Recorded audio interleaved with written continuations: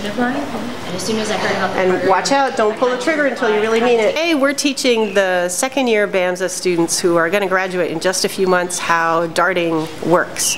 Whether they're going to dart a vaccine into an animal, or a dose of antibiotic into an animal, or even help capture an escaped animal at a zoo, it's good for them to know the logistics of how darts are put together and how to aim them at your animal and how to succeed in getting something injected into them.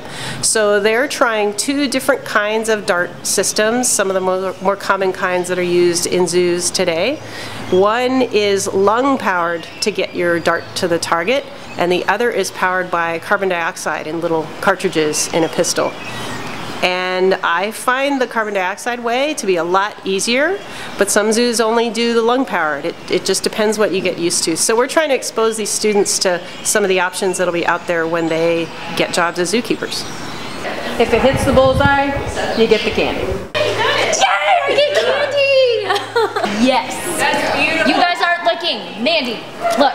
Stop, right? You did Don't name it at anybody you don't like. I don't know how that goes.